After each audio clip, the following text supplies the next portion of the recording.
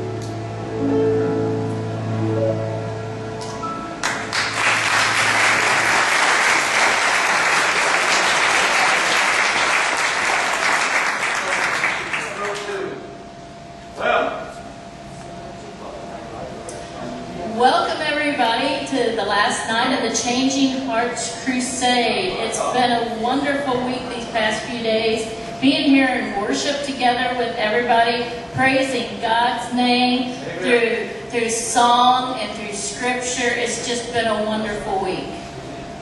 Sure, right. Thank you. Thank you.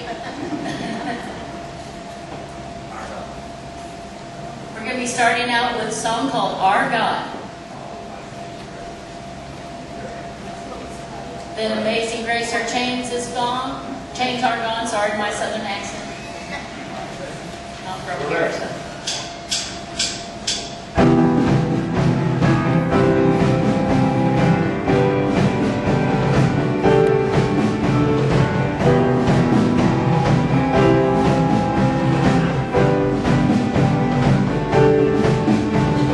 Water eternity.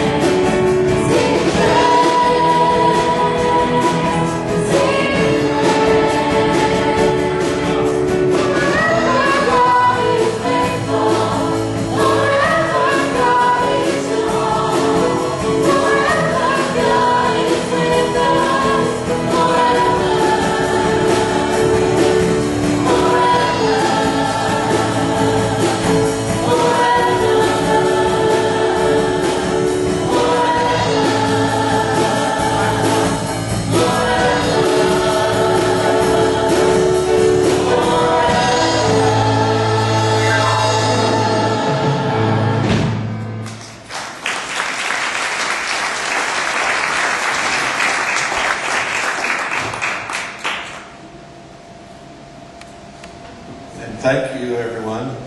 We've sure enjoyed our 4 nights here.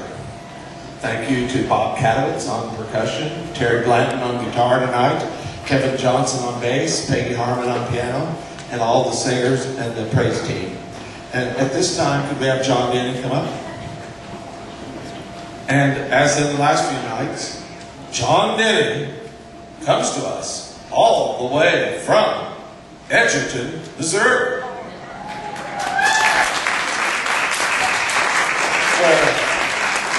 Where John is the pastor at Mount Zion Baptist Church in Edgerton.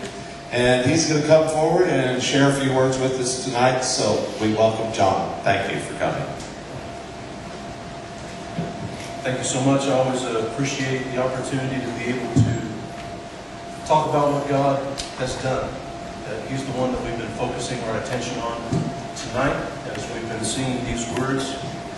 And so I want to welcome you to come together tonight to be able to be a part of the Changing Hearts Crusade, to be touched by the Word of God as we're reminded of the gospel of Jesus Christ. For those of us who are already followers of Jesus Christ, of the mission that He has placed us on to serve Him with our lives, to take the good news that we've received and to give it to anybody who will listen to us. And if you're not a follower of Jesus Christ here tonight, that this is the good news. That sometimes I wonder why we talk about anything else, because this is ultimately where everything is headed, and that is an eternity with God. That this world is passing away. That everything that has to do with this world will one day be gone. It is all temporary, and our relationship with God is all that matters. So I'd like to lead us in prayer, ask God's blessing on our time together, and then I'd like to share a word of my testimony.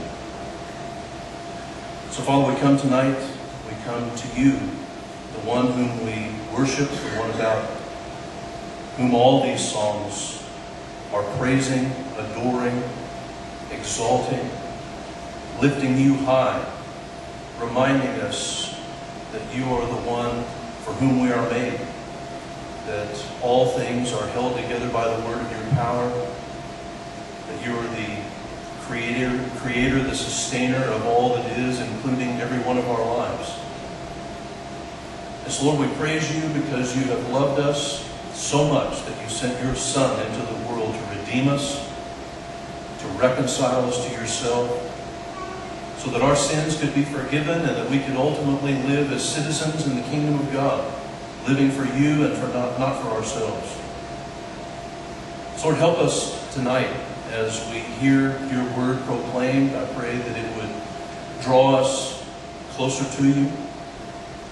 Lord, whether that is to receive the forgiveness of sins, or whether that is to walk in righteousness, to take up the mission of Christ and to live it out faithfully with every day that you give to us. Whatever the case, Lord, help us. We need it, and we ask for it in Jesus' name. Amen. So, to tell you a little bit about who I was before I came to Christ. I became a Christian in October of 1991, and before I became a Christian, the first 22 years of my life I lived in rebellion against God. That I was a chameleon. You know, a chameleon has that remarkable ability to be able to adapt itself visually to its circumstances. And that very aptly describes my life. That I was very good at showing people what I thought they wanted to see. And so if I was around family, I could be what my family wanted me to be. If I was around my friends, I could be who I thought my friends wanted me to be. When I was at school, I could show them what I thought they wanted to see. So that's how I lived my life. I was a different person all the time. I was deceiving everybody around me, and I was deceiving myself. But you know, I wasn't the victim. I was the one who was perpetrating this against everyone around me, because ultimately my motivation was that I wanted what I wanted. And whatever it took in order to be able to get what I wanted, then that's what I did. I was a manipulator. I was a deceiver. And it was all so that I could get what I wanted out of life. I was the person that, if you're a parent here today, that you warn your daughters about. I was the kind of person that I got everything that I could from you, but gave very little back to you. I was just the epitome of selfishness. So as I made my way through life and was getting by oftentimes on this chameleon attitude, this chameleon lifestyle that I was living, I came to see Christianity. I came across a lot of Christians. I went to church when I was a little boy. That there was a church bus that went through our neighborhood picking up kids. And I would go to church and I would go to the activities that they had. I would go to Kite Day and Hot Dog Day and Friend Day and all the different events that they would have, and I would hear the message of the gospel, but I never came to the place where I was willing to turn away from my sin and turn to Christ. So when I was about 22 years old, I came across a book, and I picked up that book totally misunderstanding what that book was about. Because I had come to the place that I had pictured Christianity as basically being a crutch, that it was something that people who lacked the courage to face the difficulties of life, that Christianity was what they needed, that they needed a God that they kind of created outside of themselves in order to be able to deal with the harshness of life, the difficulties of life. And so in order to cope, they created this imaginary God, much in the same way that little kids create an imaginary friend. So I saw this book, and this book was called The Seduction of Christianity. And I thought that what that book was about was that it was about how Christianity seduces people into this mindset of this God that people needed in order to be able to deal with the difficulties and the harshness of life. And so I thought that it was a book about how Christianity seduces people into believing in this God. But the reality was the exact opposite. That the book was written by a Christian. And that the book was written because there were so many people who called themselves Christians who just did not know the Bible. That they were cultural Christians. That they had grown up as Christians. That they had called themselves Christians, but they really had no idea what Christianity actually was. That they were biblically illiterate. That they were biblically ignorant. That they might go to Sunday school, they might sit under a lot of sermons and do that year in and year out. But that they had very little discernment. Had very little ability to be able to differentiate right from wrong. That if somebody sprinkled on some Bible verses on the top of it, that they just kind of assumed that it was biblical and that it lined up with what the Bible had to say. But people really didn't know their Bible. So what was happening in the late 1980s and early 1990s, because this was 1991 when I read this book, was that the Christian church was being seduced by something called New Ageism. That people were believing lies and didn't even realize that they were believing lies. As a matter of fact, people were believing the oldest lie that there was in the universe.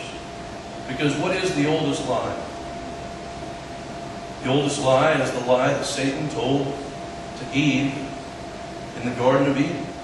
And that is that the reason that God doesn't want you to eat of the fruit of the tree of the knowledge of good and evil is because He knows that in the day that you eat thereof, that you shall be like God, knowing good and evil. And that's what New Ageism promotes. It promotes the idea that we're all gods, that we all create our own reality, we all control our own reality, we all determine our own reality. And I had come to believe that myself. Because after all, as a chameleon, you determine your own reality. You create your own reality. And I had come to believe the lie that I was my own God. And so, the man who wrote The Seduction of Christianity, his name was Dave Hunt. basically spent the first half of the book showing why there was no reason to believe that every person is their own God, other than wishful thinking. That there is no rational, objective basis for believing that people are their own God and create their own reality, other than people want to believe it. So, during the course of the book, I remember that it quoted a verse from Scripture where it says that the time will come when men will not endure sound doctrine, but instead they will heap to themselves teachers having itching ears, teachers who tell them what they want to hear. And I asked myself for the first time, is that what I've done? Have I just listened to people who have told me what it is that I want to hear? Because when I looked at it, I had no reason for believing the things that I believed.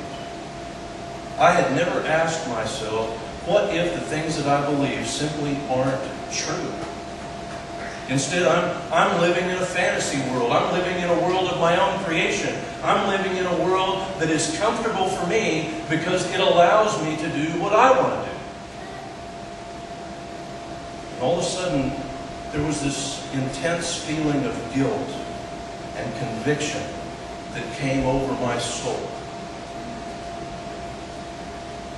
So the second half of this book, The Seduction of Christianity, this Christian who had just taken everything that I believed and basically dismantled it and tore it apart, starts presenting what biblical Christianity really is.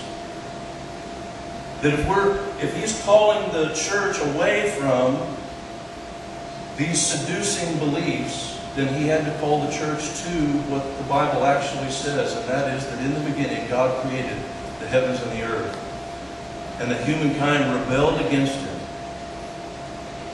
and that God has always had a plan of redemption. That it has always been the plan of God that He would send His Son into the world to redeem a world that needed redeeming.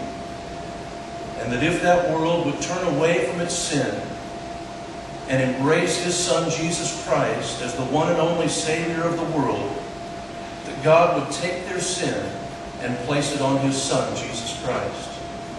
And that He would take the perfection of His Son Jesus Christ and place it on them. And that He would cause people to be born again if they would just put their faith in His Son Jesus. Well, it was about 3 o'clock in the morning when I read that portion of the book. And I realized that I could pretend like I didn't just read what I had just read. Or I could acknowledge that what I had just read was absolutely true, and that I could cry out to God and ask Him for mercy. And so that's what I did. I went into the bathroom and I knelt down next to the bathtub. I cried out and asked God to forgive me. And I put my faith in His Son, Jesus Christ. And at that moment, everything changed. Everything changed. That the chameleon that I once was didn't suddenly instantaneously go away, but I was suddenly instantaneously forgiven for being that chameleon.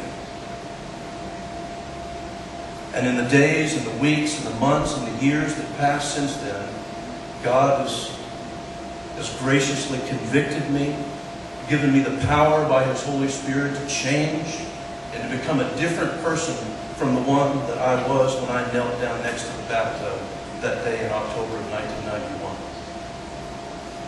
And by God's grace, I stand before you today, and I am not the same person that I was. And it's not because of me. It's because of the God who saved me, the God who loved me, and the God who has been working to change me hour by hour, day by day, year by year, ever since then. And so since then, since that day back in 1991, I have had the absolute delight of since then, I have married the woman of my dreams. She's a Christian, and she's known the Lord Jesus Christ since she was 4 years old. And We've been married coming this September for 23 years. We've had the joy of having 2 children, a 14-year-old now and an 18-year-old now, that we've had the delight of raising in the nurture and the admonition of the Lord. Something that I did not have the privilege of, but I've had the privilege of being a dad to Stephen and to Rachel. And I've also had the joy for the past 18 years of serving the Lord Jesus Christ as a pastor. And so glory to God in the highest for great things He has done. And so if I could offer anything to you tonight other than my testimony, I don't want to preach a message outside of what our brother Jimmy is going to preach. But I would say this, that you don't get cleaned up in order to take a bath. You take a bath in order to get cleaned up. And that's a beautiful picture of the gospel.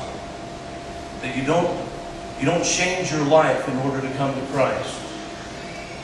You come to Christ and He changes your life. Amen.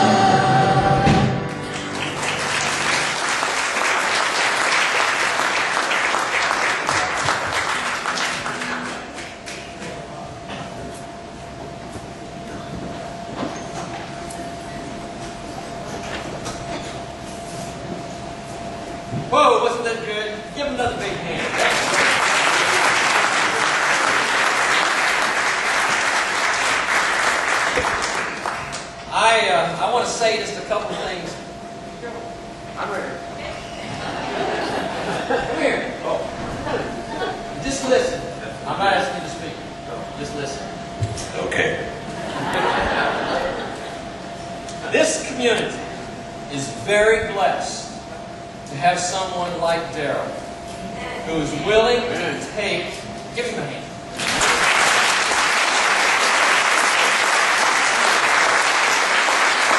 You put me on the spot.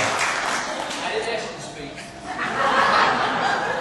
He is willing to take the talent that God has given to him and not only to use it in teaching your children over the years that he has done, but also to put together the choirs, the canto choir, the little groups, the big groups, his family with the kindred spirits, and the list goes on and on and on and on and on and on and on. And I guarantee you there's not a person in Platte County who knows more ministers than this man. I'll guarantee there's not another person in Platte County that talks to as many different ministers as this man does. I'll guarantee it. Yeah.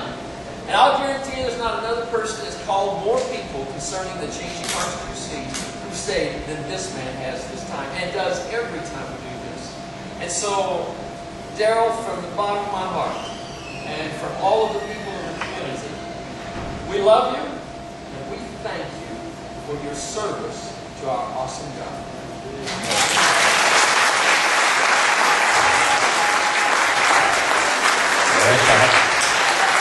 I just have to say one thing. I appreciate that comment, that we do it because we love the Lord and we want to spread the word. And as we've heard these last few nights, and we know our country's in trouble, and the only way we're going to solve it is to get back to the Lord, and for all of us to get back there. And it starts with all of us, just like we talk about in every one of our meetings when we organize the crusade. It starts here and now with all of us, and that's the way we're going to get back there in this country. So thanks, Jamie. I appreciate it. Thank you.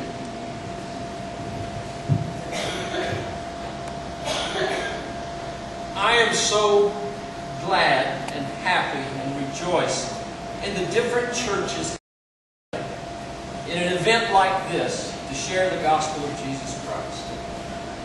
Did you know that in the Gospel of John we have recorded Jesus praying for you specifically? Isn't that a marvelous thing? Listen to these words. This is in the Gospel of John chapter 17. He had just prayed for his disciples. And he says in verse 20, "My prayer is not for them alone. I pray also for those who will believe in me through their message, that all of them may be one. Father, just as you are in me, and I am in you. May they also be in us, so that the world may believe that you have sent me. I have given them the glory that you gave me, that they may be one as we are one. I in them, you in me.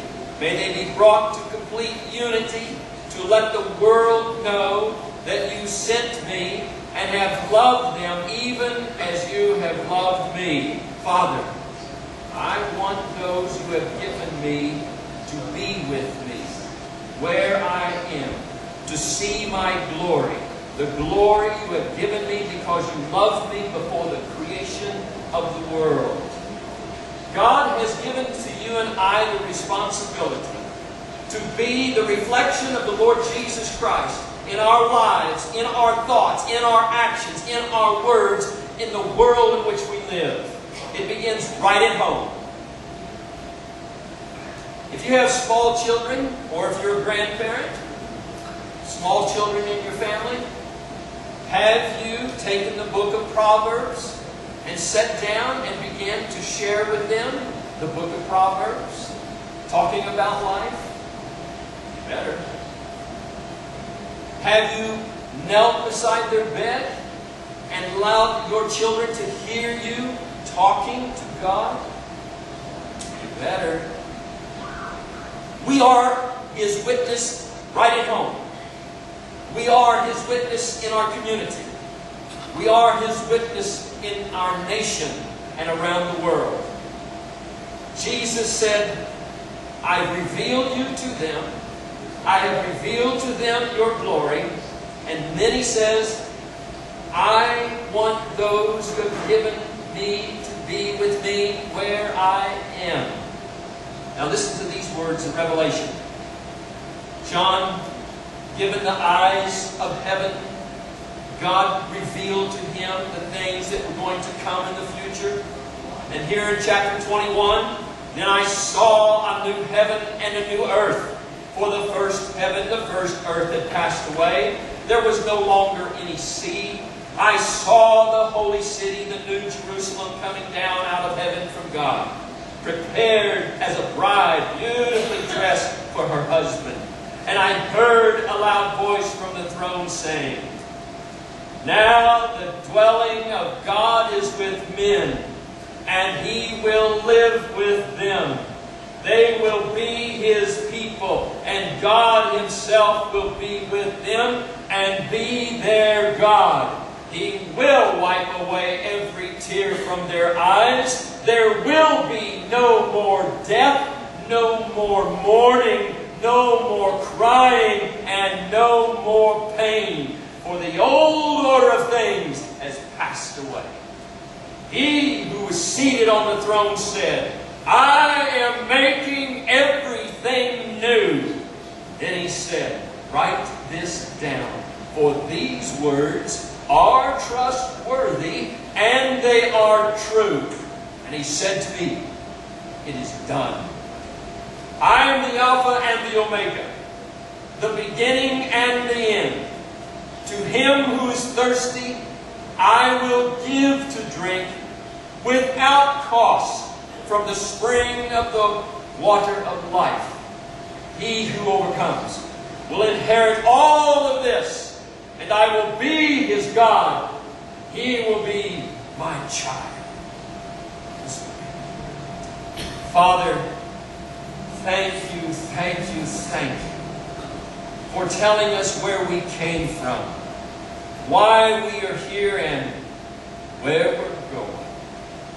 Father, I pray tonight that our ears would be open, our hearts would be sensitive to your word, the Holy Spirit will be able to do His work in our hearts and minds, convicting us of the sin in our lives, convincing us that this is the absolute truth, the very words of God, and drawing us close to you. In Jesus' name I pray. Amen. I was very interested in hearing Brother Denny as he gave his testimony, as each evening the ministers sharing their faith.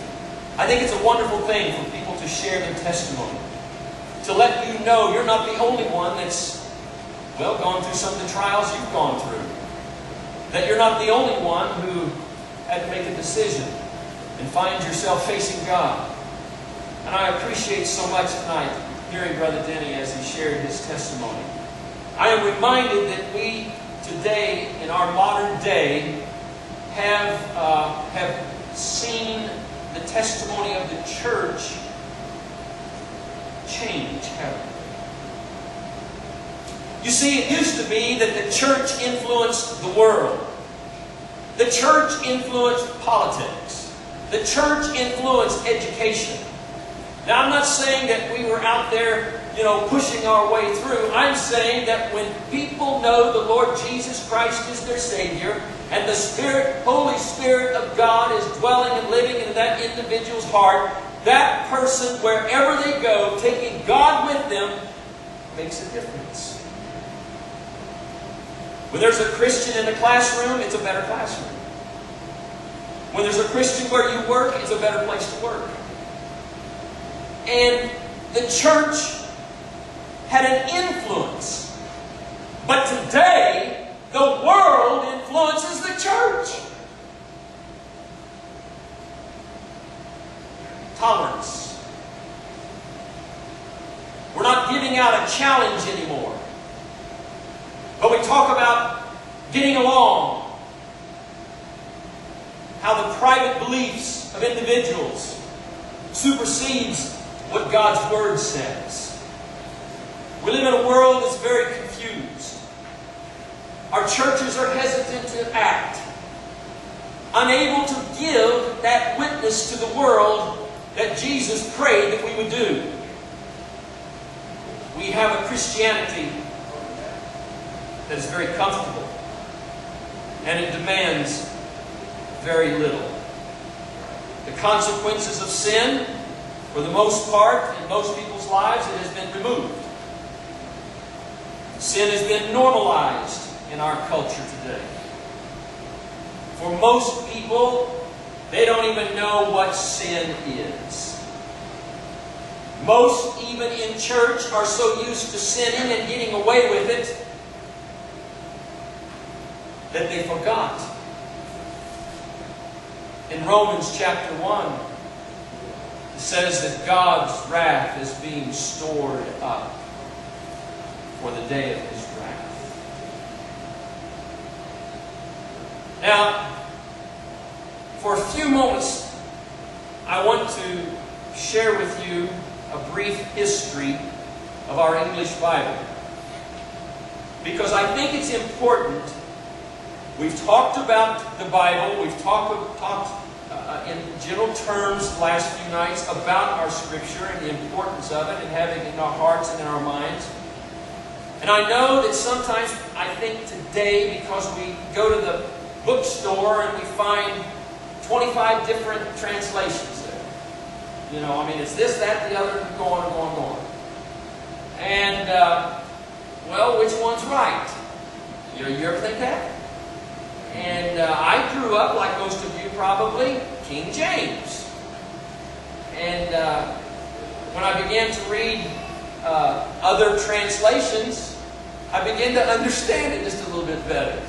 And of course, they revised the King James now about 14 times, and we have the New King James. And for some, you know, it's King James or nothing. But I'm here to tell you a little bit of the history of our English Bible. And the reason why I want to do this is I want you to understand this is the absolute truth. And we have external evidences all around us. Open your eyes. We have internal evidences all around us. It's in the book. But how do we trust this book? How do we know the translation into our English language that it's right? Let us begin understanding that the Old Testament Scripture was first penned in Aramaic and Hebrew. Now, most of you are familiar with the Dead Sea Scrolls. Just to give you a little bit of background on that, 1947, a little boy was watching his family's goats, sheep, out in the Judean wilderness. Now, if you've ever been to the Judean wilderness, you wonder what in the world do those animals eat? I mean, it looks like it's nothing but sand. But there is a little tiny grass. You got to get down close and look at it. That little tiny grass grows and it's high in protein. And they know where to take their sheep to find that grass with that high protein. Well, this little boy, while the sheep were grazing, the goats are messing around, what do little boys do? They throw rocks. And this little boy, like every little other boy, he picked up a rock and he started throwing it across this little ravine. And he noticed over on the other side of this ravine there was like a dark hole. So he started trying to hit that dark hole, throwing into it. As he threw one rock into that hole, he heard a crash. So he went over to investigate. He found clay jars about 3 foot tall. They would have been the water jars of years ago. And inside these water jars were all kinds of objects. He took some of the things that looked like old papyrus, back to his grandfather. For some time, his grandfather used it for fire starter. As time went along, an Englishman happened to be in the area as an archaeologist. He came across some of these things that he saw they were starting fires with. And he knew that that was old Hebrew. So he asked questions and found out where it was. Now, from 1947, 48, 49, 50, up into the early 50s, it took several years before people began to realize this was a tremendous find. In fact, it's probably the greatest literary find in human history.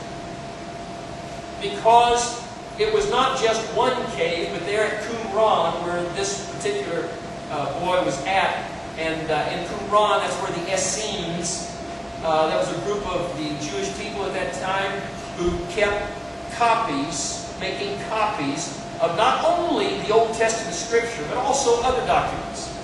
And so, in the Dead Sea Scrolls, about a third to a little more than a third were Old Testament documents. The interesting thing about it is, when they're compared to the Scripture today, you're reading exactly what was copied hundreds of years ago. So the Old Testament, we have many proofs. And today, there's not just like 11 caves at Qumran. There are caves down at Jericho that have been found. There's about 400 caves where these things have been found now. And in Jerusalem, there is a museum to the Dead Sea Scrolls, and there are hundreds of hundreds of hundreds that have not even been investigated yet. There is so much documentation, literary finds of the Old Testament. And like the book of Genesis, there's like 20-some complete copies of the book of Genesis. And I mean, it's just amazing, these things that have been discovered. Hebrew, Aramaic, the book of Daniel, the New Testament was written in Greek. You got to remember that Philip, bringing up the Greek military and its government, and Philip pushed and brought all the little city-states together. You remember your history. Formed the great, mighty nation of Greece. His son Alexander used that formation of that mighty nation, building an army, conquering the known world. And one of the things, because as he was conquering nation after nation after nation after nation, that he wanted was a common language so he could talk to the people and tell them what he wanted. And so the Greek, the classical Greek, they changed it. It was called Koinonia Greek. And so it became the common language for the soldiers, and it became the common language all over the known world at that time. Now, it would be much like today. If you live in China or India or South America and you want to trade on world markets, what language do you need to know? English. You need to know English. Well, that's the way it was then. If you wanted to be involved in commerce, you needed to know Koinonia Greek. So, God prepared a common language so that when this book and these events in this book took place, that first century, it went around the world. We had a common language. We had the peace of Rome. We had roads that were being built by Rome going from one nation to another. It was one of the few times in history that people could travel from one nation to another and not, well, they did it freely because of the Roman peace. So God prepared, what's the Bible say? In the fullness of time. He was born of a woman. God sent His Son into the world at the right time that He had selected. Well, the trade language made it possible for the Scriptures to be used and as a common language so that the gospel could go quickly around the world. Translations, though, became necessary. All the way back to the days of Daniel, Aramaic, translations for the people. It's called a Targuma. And Jesus and His disciples, and I don't know if you realize this, but Jesus, the common language of Jesus, day, every day, just out there working as a carpenter, it would have been Aramaic. He would have known the Greek language because that was the trade language. In the temple and in the synagogues, they spoke Hebrew. So Jesus, along with all of the other people in the land of Palestine and Israel at that time, they would have spoken at least 3 languages and possibly even more. But after Alexander's conquest, the Old Testament was translated into Greek. It was called the Septuagint. And this made the entire Old and New Testament available to the people in the common language. But now Rome was in charge when Jesus was here, and their language was Latin. And the earliest translations of the Bible from Greek into Latin came from northern Africa. The Vulgate by Jerome. It went into the Coptic languages. It went into Europe. And the original scriptures were, we didn't have a printing press. Printing press wasn't around until around 15th century. So at this time, people were copying by hand. And they were writing it on papyrus. They were writing it on baked clay tablets. They were writing it on wood. They were writing it on stones. They would often write it on copper. And so we have all these different materials, but they didn't last very long. So copies had to be made on a regular basis. And so that's what was taking place. Now, the Bible contains about 750,000 words, 750,000 words in the Bible. That's a lot of handwriting to keep things going, right? Now, many of these old copies have survived. The Bible manuscripts, in other words, copies, we don't have the originals, but we have many, many copies. Most of the copies are from the 9th to the 15th century. But we are discovering more and more from the 1st and the 4th, the 3rd, and even the 2nd century. And there's a copy today of the Gospel of John that they estimate to only be 20 years after the original. Now this is what to me is so wonderful and shows me how God protects His Word. When looking at all of these old manuscripts, and we're talking about thousands of them, looking at these and comparing them with our Bible today, 95% of the Bible is exactly like it was then. And the manuscripts, in comparing them to each other, is more than 95%. I mean, that's a huge factor when you're talking about people writing things down by hand. You got to remember that the Bible was penned by 40 people, at least, over a period of about 1,600 years. And now God has protected it so that when you read it, you can count on it. It is the truth.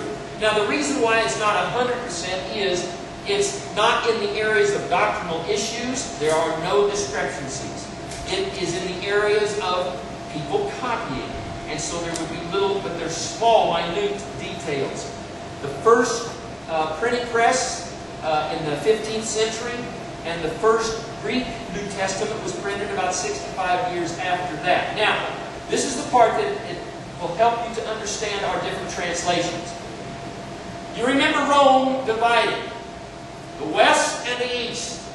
Rome and Italy, the West. Constantinople in the East, the Byzantines. Now, in Rome, they spoke Latin. When the King James was translated in 1611, it was from those copies that they had from the western part of the Roman Empire. There was about 100 copies that the King James came from. The Byzantine Empire continued to use Greek. So they have much older translations. And that's why I say we're not just from the 9th to the 15th century now, but we're back all the way to the 2nd, 3rd, and 4th century. And so that our newer Bible translations today, like New International Version, the New American Standard, and on and on and on and on, they're coming from these older manuscripts. Does that make them better? Not necessarily. You got to remember, translation is to get the Bible into the language so the people can understand it. But what I want you to understand is someone is not just making up things. It's coming from thousands of copies of old manuscripts. And so this, and I am so thankful that there are people who have given their lives to study and to learn these things. But our old English Bible, in the year 1100 and back, it was called Old English. Now, you remember in your high school in Beowulf? I never did quite understand it. You remember that? In high school English, Beowulf, and they talked about the Old English. You can even, you can read it and you know what it said. But then from 1100 to 1450, we have the Middle English. From 1450 on, we have Modern English. But our English language is one of the hardest languages in all the world for people to learn. And it is a language that's constantly changing. Every year, you'll have a list of new words that are put in the dictionaries, right? So it's constantly changing. John Wycliffe, he translated from Latin to English, handwritten, the Bible. Martin Luther, German translation. William Tyndale, he was from Germany, 1526, translated from the Greek into the English. And in 1535, he was arrested and burned at the stake for what he did. Did you know that? That the people who first translated the Bible that you read into English were burned at the stake for what they had done. King James, he brought together in 1604 a group of people. He said, I want you to put the entire Bible in the English language. In 1611, it was completed. Before that, we have the Geneva Bible in 1560. And this is the Geneva Bible that when the Mayflower came over with the Pilgrims, that's the Bible that they had, the Bible they used.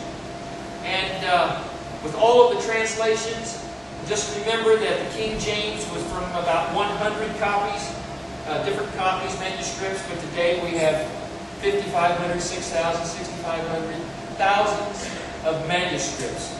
And so as our language has changed, you can still count on it. The last 100 years, the first revision of the King James was in 1881. The American Standard Version in 1901. Revised Standard again in 1952. The New RSV in 1990. The Good News Bible, 1976, was a Bible that was written primarily for people whose first language is not English. Then we have the New American Standard, the NIV. I like the NIV. I like all of them. But 1973 was only the New Testament. And in 1978 it was complete. Accurate. Our modern English translations, the New King James, 1979, the New Testament, 1982. It was completed. We had the 10th revision of the King James. I just wanted to share with you a little bit of information so that you know this is in your language, in words that you understand, the very breath of God. You can count on it. It's the absolute truth, and it's the perfect Word of God. Now, sorry I had to give you the history lesson. This is a 1973. There's only 100,000 copies of this made. This particular one is made with real thick pages. And it's written in paragraph form. And it's like reading letters, like the way it was originally written. And I got this book, this Bible, in 1973. And I never put my name in it. And just a few weeks ago, for the first time in my life, I laid my Bible on top of the car as I was moving some things. And I backed out of the garage, turned down the road, went to the post office in Farley, and I drove over to the airport, and I went to Platte City, to the grocery store, and then I came home. And as I walked to my desk to sit down, and I wanted to do some reading, I couldn't find my Bible. And then it hit me. I laid it on top of the car before I left. I spent the entire day looking for this Bible. I mean, I cried. This is my reading Bible. This is the Bible that I go, close the door, and sit down and listen to God. And 42 years of notes. Not commentary notes, my notes. And I lost it. 7 times I drove that route that day. When Carol came in fact, I'd left a message on her phone. And she got so mad at me because I told her it was awful. It was a tragedy. And, tears in my eyes. And she thought, which kid? What happened? I said, no. It's my Bible. I lost my Bible. And she sympathized with me a little bit. And so she drove while I hung my head out the window looking. I thought, maybe if I could just find one page, I could find this thing. Then she had this great idea. I am not much on computer stuff. I am not much on social media. But she says, I think you need to let people know. And I said, well, no, tomorrow I'm going to the sheriff's department. And and let them know. And I'd already gotten into contact with the people who mow the roadways and asked them to be looking for it, you know. And she says, no, she says, so she emails or texts my daughter-in-law, Ashley, and Susan Anderson, and they put it on Facebook, and before long, over 6,000 people were looking for my Bible. And would you believe, in less than an hour, we got a phone call? A lady had found the Bible and called another lady, and that lady called me. She said, I think we have found your Bible. And so the lady left it at the post office at Farley, and I got my Bible. And she said, there's no name in it. And I said, no, I never intended to lose it. And I've got the few pages that are loose coming out. I'm going to have to it's been re-glued 3 times, so I'm going to have to glue it again. But I just want you to know the Bible you have, you can trust it. God has protected it, and you can trust it. And when you read it as though God is talking to you. That's important. Because one of the other things I said we were going to talk about this week is God's wrath. You know, the church doesn't talk about hell very much anymore, do we? When you go into the Bible, do you know who talked about hell more than everyone else put together? Jesus. Jesus gave us more information about a place that is eternal, that is physically felt punishment. He gave us more details about hell than all the rest of the penmen and the people that are mentioned in the Bible. I'm figuring if Jesus had that much to say about it, we better pay attention. Now, to remember what Pastor Denny said this evening about salvation. Do you understand what salvation means? It means to be rescued. To be rescued. You remember we have talked this week about the fact that we are guilty before God. Because of the disobedience and the rebellion of Adam, the sin nature has been passed through generation to generation to generation. You are born with it. You come into this world guilty. And the only thing that's going to change that is the blood of Jesus Christ, the Lamb of God, the perfect Lamb of God that takes away the sin of the world. That's the only remedy to your problem. So when we read this, the external evidence, the internal evidence, you can know that it is the truth. And no one comes to know Christ without either hearing or reading this Word. No one comes to Christ by watching someone be a Christian. I mean, it's important, yes.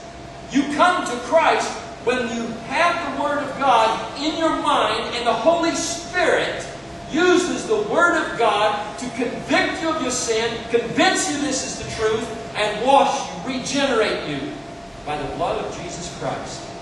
Salvation is a rescue operation that is 100% the work of God.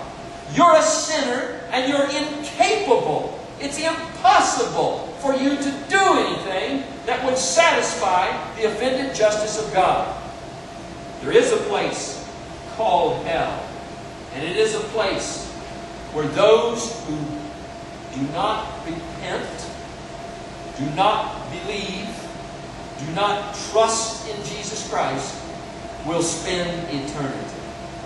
Now, it would be impossible for me to cover all the information that's in the Scripture, so I challenge you.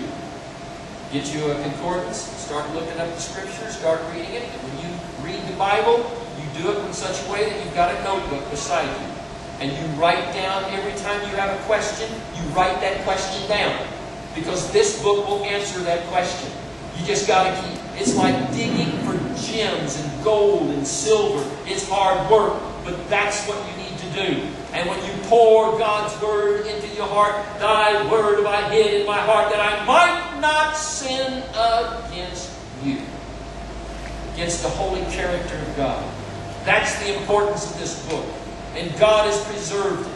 And God has allowed it to be put into the language that you and I speak, into words that you and I can understand. And we can read it knowing that this is God talking to me, talking to you. Read it as though it's a personal letter to you from God Himself. That's what it is. Now, I'd love to talk more about how many would like to come back tomorrow night? That's what I'm doing. 4 nights is awesome. But I'm always reminded of, I think it was it in Corinth that Paul was there for 1.5 years? Was there someplace that Paul rented a building on one of the universities for 2 years? It says that he preached and taught and taught the Word of God every night. And it says that every person in the whole area came at one time to hear the Apostle Paul. There were more people converted to Christianity, receiving Christ as their Savior in the 1st century than any century since. Wow.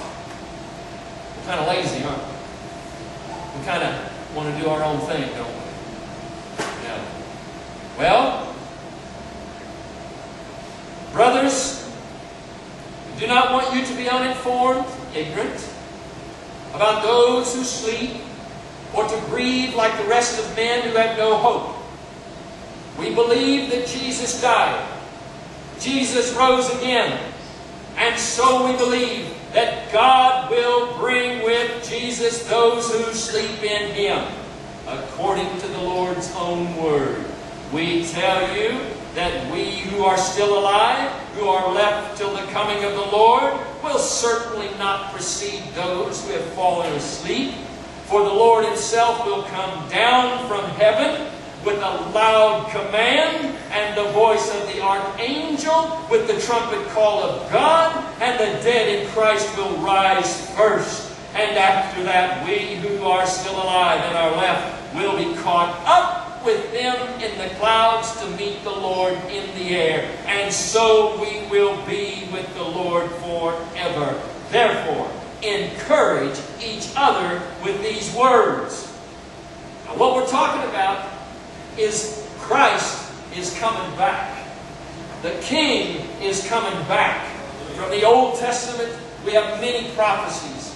From the book of Daniel, God gave to us the outline of the history of the world from that point forward. Babylon, the Medes and the Persians, Greece, Rome, that 10 confederation of nations that will be at the end of time, that will be destroyed by the Lord Jesus Christ. That's the Gentile nations of the world. Their history was given to us. God gave to Daniel that the Messiah would appear, and in 483 years, and He did. Did you ever wonder why or how did the Magi know that it was time for the Messiah to be born? Well, you got to remember, Magi were around for a long time. They're mentioned way back in the Old Testament. You see, the Magi were the educators of the kings. They were kingmakers, is what their responsibility was. And David, being part of the organization of Babylon, and being part of Nebuchadnezzar's entourage of high learned people who were his advisors, when God gave to Daniel the outline of the ages, I'm thinking He probably shared that with them. And when they understood 483 years the Messiah would be born, they saw the Shekinah glory of God. We call it a star. I'm not sure everybody saw the star, but whatever, if it was a star or whether it was just the glory of God, they followed it and they ended up in Bethlehem. And just as God said, the Messiah was born in Bethlehem. So the nations of the world have Israel still here. But Israel over the years has not done anything without permission from some Gentile nation.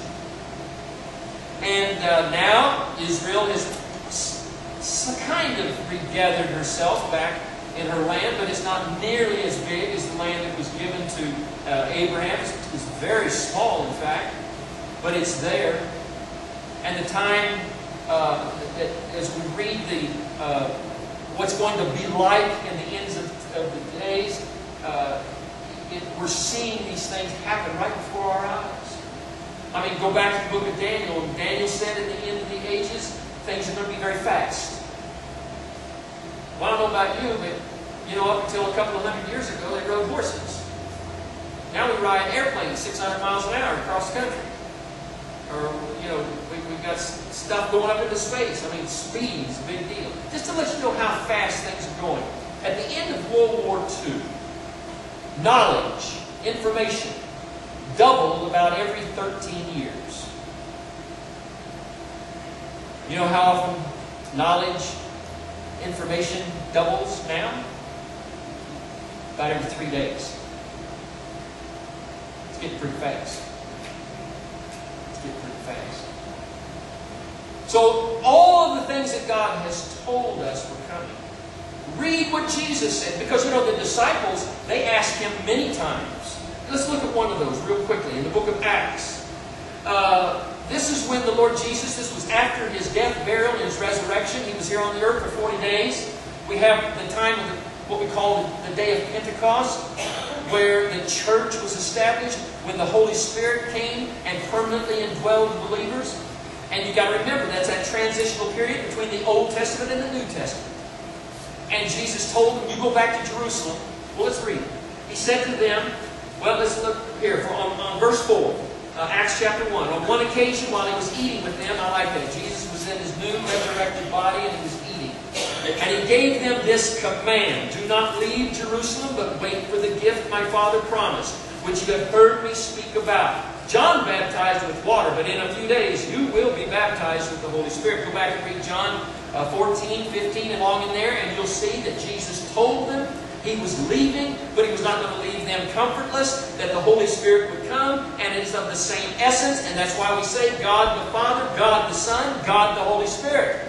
God the Holy Spirit is not just the power of God, it is God. Pronouns are used to describe Him. God the Holy Spirit.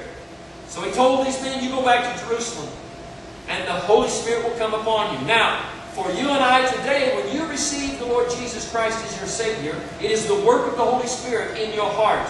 And when you trust Christ, when you confess your sin, when you repent of your sin, and you acknowledge Christ as who He says He is, and you invite Him into your heart, you receive salvation. You are baptized by the Holy Spirit into the family of God. God sees you through the righteousness of His Son. You are in His hands. And when people talk about losing their salvation, you cannot lose your salvation. If you're saved by the power of the Holy Spirit. He doesn't make a mistake. And when God does His work, you cannot lose your salvation. You're saved by His power, not by your power. You may fail.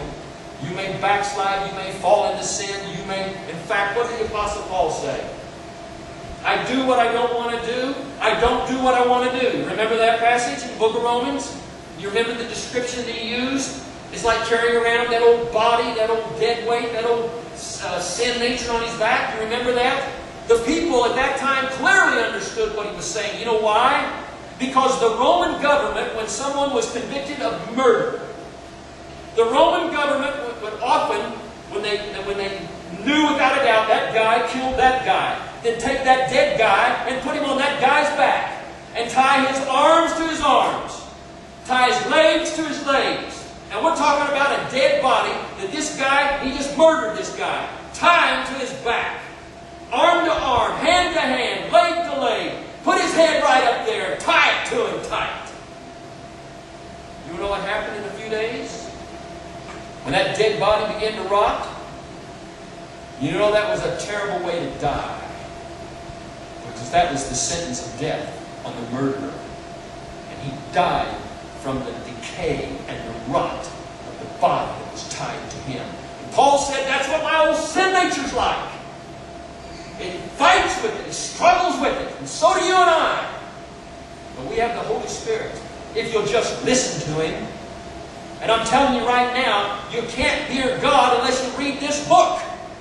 This is how God speaks to you. And you can trust it. It's God's Word.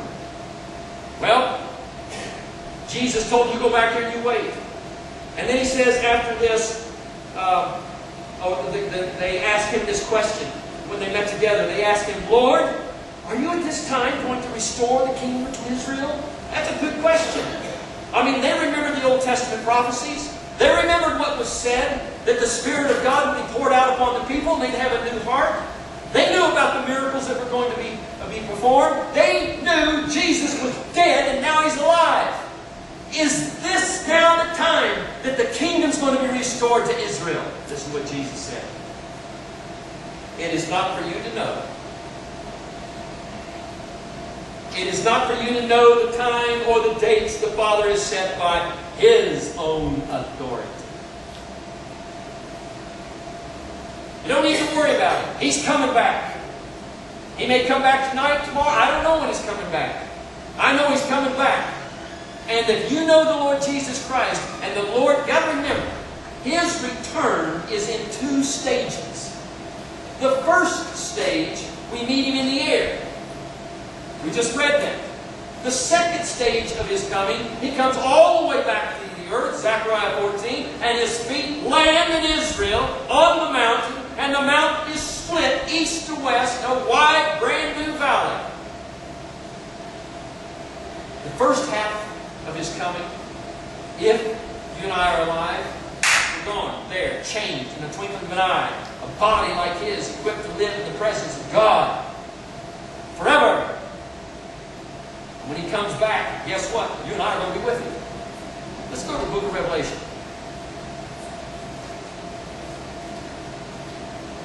Oh man, I don't have time to read everything I want to read. I saw heaven standing open, and there before me was a white horse whose rider is called Faithful and True. With justice He judges and makes war. His eyes are like blazing fire, and on His head are many crowns. He has a name written on them that no one but He Himself knows. He is dressed in a robe dipped in blood, and His name is the Word of God. And the armies of heaven were following Him. That's you and me! We're coming back with Him. Riding on white horses, dressed in fine linen, white and clean. And out of His mouth comes a sharp sword with which to strike down the nations. And He will rule them with a rod of iron. And He treads the winepress of the fury of the wrath of God Almighty. And on His robe and on His thigh He has His name written, King of Kings, Lord of Lords. Jesus came the first time as a lowly servant. He came to seek and to save that which was lost. He came with the purpose of dying, shedding the blood of God for the remission of sin. He's coming back as judge. I saw a great white throne and Him who was seated on it. Earth and sky fled from His presence. There was no place for them. I saw the dead, great and small, standing before the throne. The books were open. Another book was opened, which is the book of life. The dead were judged according to what they had done as recorded in the books. The sea gave up the dead that were in it. Death and Hades gave up the dead that were in them. And each person was judged according to what he had done. Then death and Hades were thrown into the lake of fire. The lake of fire is the second death. And if anyone's name was not found written in the book of life, he was thrown into the lake of fire. My friend, I'm here to tell you tonight, if you do not know the Lord Jesus Christ as your Savior, if you have not asked Christ to take your heart and change it, this second death is where you will spend eternity. And you've got to remember, it's not going to be in spirit form here, that everybody will be resurrected. You'll stand before the great white throne, you'll bow on your knee, and you'll agree with God. He has the right to cast you into eternal damnation. The only ones that are going to be there are the ones that never repent.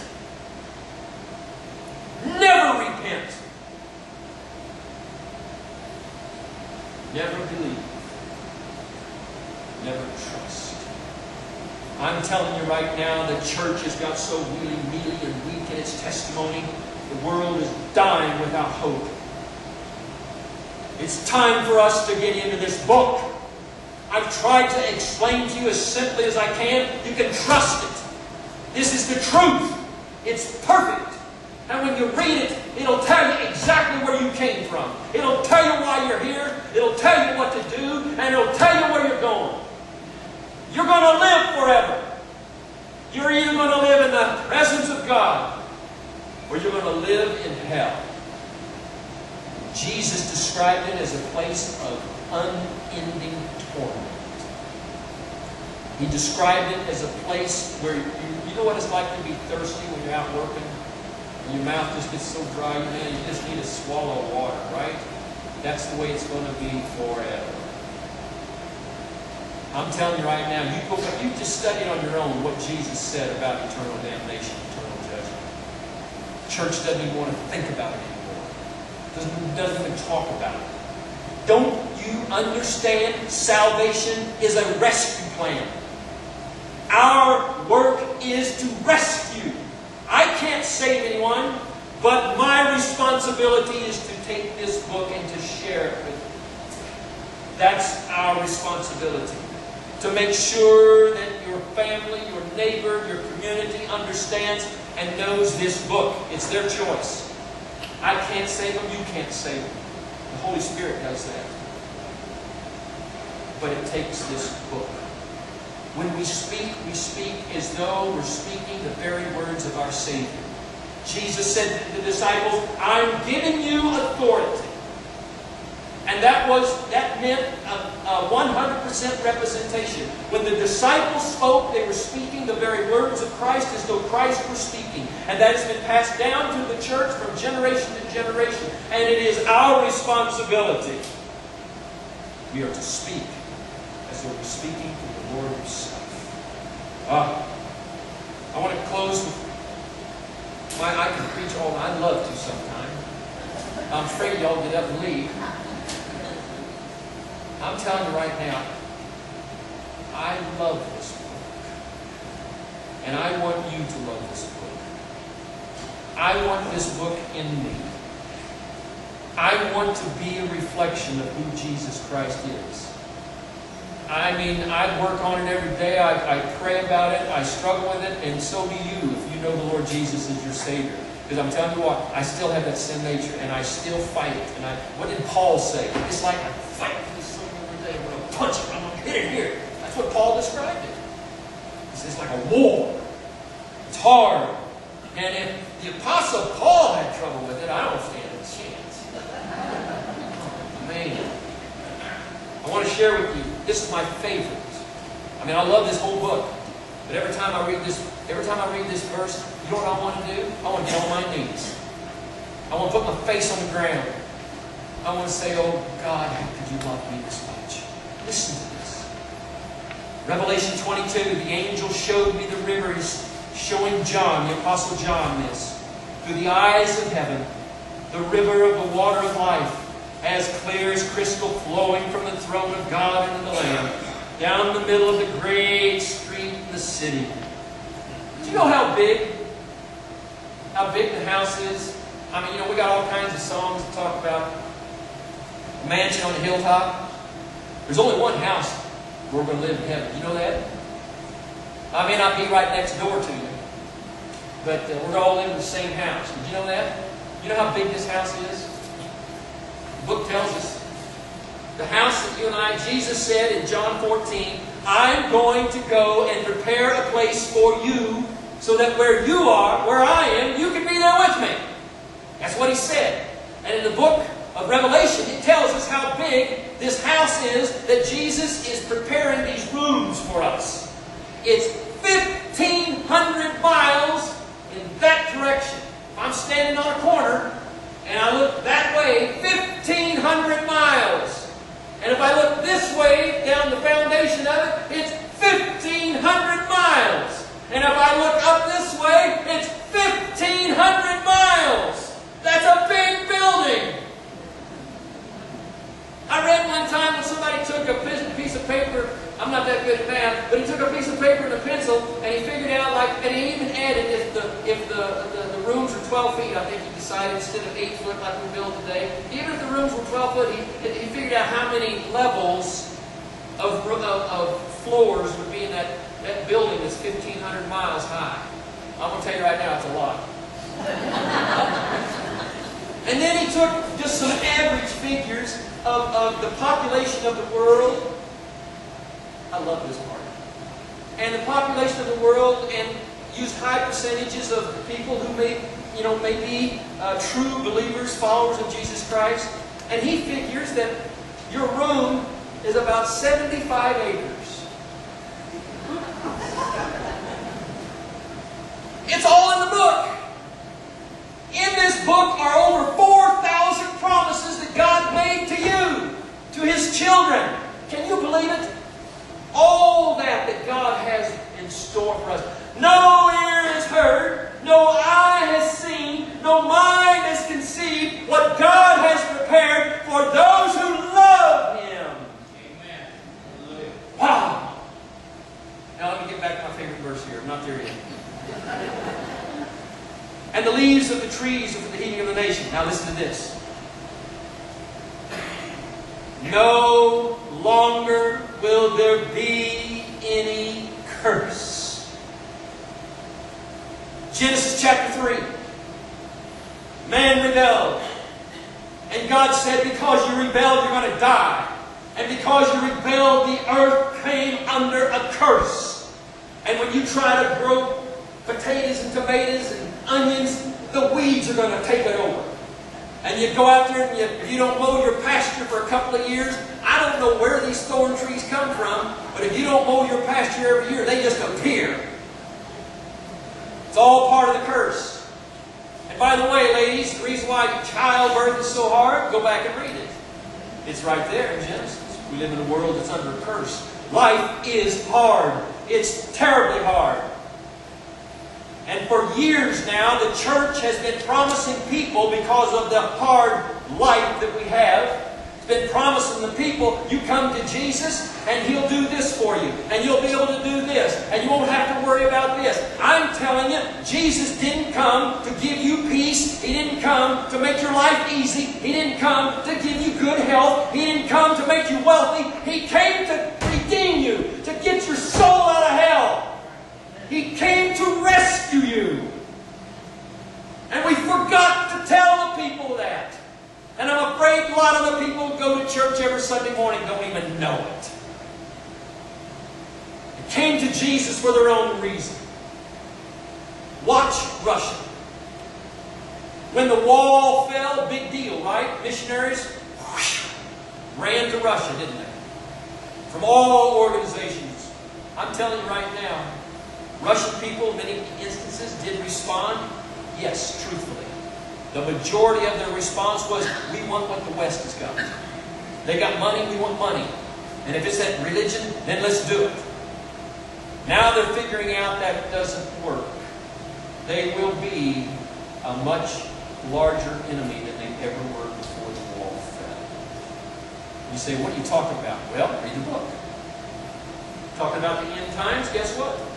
The armies of the nations of the north, led by Russia.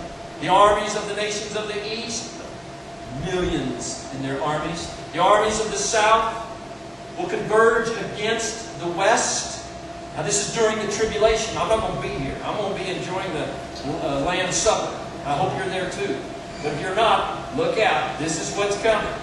And it's going to be world war. We haven't had a world war like this one. This is going to be terrible. The old Antichrist and the armies of the old Roman Empire rebuilt are going to win. Barely, but they'll win. And that's when he turns in the middle of the tribulation, that 7-year period, he turns against Israel. And what's left of all the armies gathered together to do what? They just think like people are thinking today. If we get rid of every Jew, guess what? We'll have peace. We'll have peace. Who's behind that? Well, the old devil's behind that. He's been behind trying to get rid of the nation of Israel ever since its beginning. Why? Because if he can get rid of them, there's no kingdom for Christ to come back to, and God is a liar. You think that's going to happen? No, it's not going to happen. In fact, when the Lord Jesus returns, Battle of Armageddon. We'll be there watching. We'll be there with him. But we don't have to lift a hand to fight. Why? Because by the voice of the Lord Jesus Christ, the armies of the world will be destroyed. He'll establish the kingdom where all of the promises to the nation of Israel would be fulfilled in that 1,000-year millennial reign. I mean, we have the Abrahamic covenant, we have the Palestinian covenant, we have the Mosaic covenant, we have all of the promises that God made to the nation of Israel will be fulfilled in that 1,000 years. Then when it's over, the old devil will be released. I cannot understand how the world will again stand up against God, but they will. For me, it's God's way of proving salvation is His work. And man on his own will never understand nor accomplish that. Then the old devil, he'll be cast into the eternal lake of fire, and the prophet, the false prophet, and then we have the great white throne judgment, where all who have rejected Christ, who have never repented, will be cast eternally separated from God. Now my favorite verse again. No longer will there be any curse. The old order of things is gone. The Bible says that God's going to roll up the universes and it's going to all be new. No sin nature, no more curse. And the throne of God, of the Lamb, will be in the city. His servants will serve Him. They will see His face, and His name will be on their foreheads. There will be no more night. They will not need a light of a lamp or the light of the sun. For the Lord God will give them light, and they will reign forever and ever. And the angel said to me, these words are trustworthy, and they are true. The Lord, the God of the spirits of the prophets, sent His angel to show His servants the things that must soon take place. And Jesus says, behold, I'm coming soon. He's coming back. He's coming back. The question is, are you ready? That's the question. Are you ready? I would do anything if it would ensure your rescue. All I can do is what we've done the last 4 nights. Give you His Word, and I'll pray for you. It takes the work of the Holy Spirit in your heart. I don't understand free will, but I know that you and I both have the freedom to choose. And if you do not repent, you reject what this book says, that's your choice. It's still the truth. Someday you're still going to die. And after death judgment, you will stand before the one who gave you life. And you're guaranteed. I pray, if you've never asked Christ to come into your heart, do you understand now why we talk so much this week about sin, the consequences of sin? Sin's a terrible thing. Has to be dealt with. And the only way you can get rid of the consequence of sin, unbelief, is to trust Christ Jesus. So as the musicians are coming, they'll sing the invitation song. I'd ask for everyone to please stand. As they sing this invitation, if you've never given your heart to Christ, you've never repented of your sin, coming down that aisle, that's not going to do it. But I'm telling you right now, it's nice to have one of the pastors, any of the pastors that are here, if you please come up. And if anyone comes forward, they'll take your Bible and they'll share with you and pray with you. If you've never picked up the challenge, doing everything you can to thank God for saving your soul, you want to make a difference. You want to go back to your church, whether it's a big church or a little church.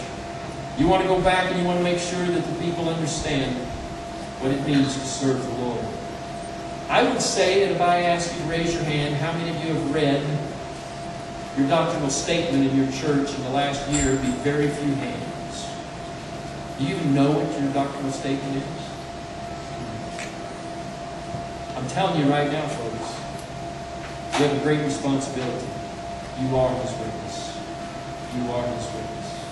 If God is touching your heart and you want to make a difference, you come down here and we'll pray together. Our churches are important. All of them are. No matter if it's 2, 3, or 10, or 100, or 200 people, it makes no difference.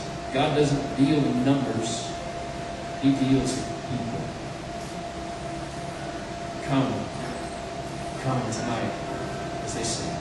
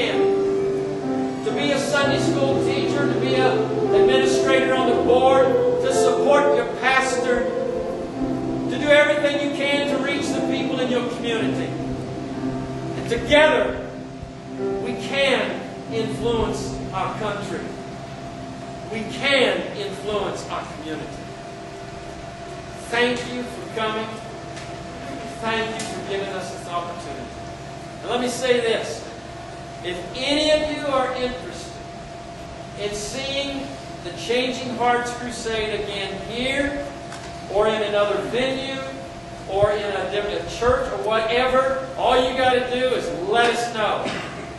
There's no cost, there's no offering, it's not a business, it's about the book, it's about our Savior. We'll go wherever the door's open, and if no one opens the door, we're going to open the door and we're going to go. So thank you for being here. Thank you. But take what you're learning in your heart. Take, if there's been a spark of fire in your heart, take it home. Take it to your church. Let that fire build.